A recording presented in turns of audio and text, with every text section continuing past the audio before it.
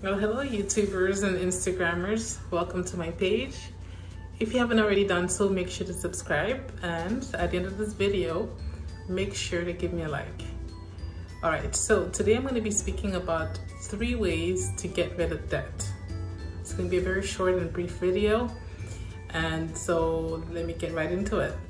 The first way to get rid of debt is to have a budget. So when you have a budget, you know exactly how much you're earning and how much you're spending, and so that basically prohibits you from spending more than you are earning and therefore avoiding debt. And the second tip for reducing debt is to make frequent payments.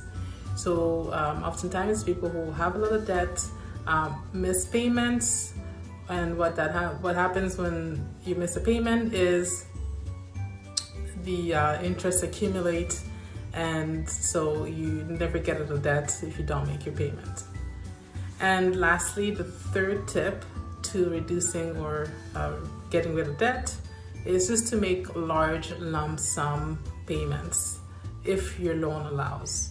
And so that would basically reduce your debt, and making large payments is always the best way to get rid of debt. So there you are. Those are the 3 tips. If you like them, make sure to give me a like and a follow.